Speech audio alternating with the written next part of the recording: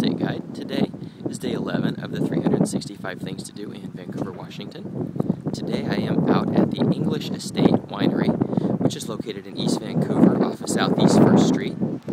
They're open Friday through Sunday from noon to 6 o'clock all year round. Definitely recommend you come out and check out this great local winery.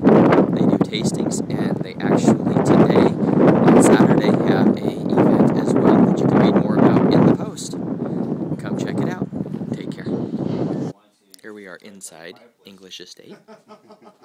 Yeah, and see that fire just turned off. Yeah. Is it Both of our fireplaces have turned off.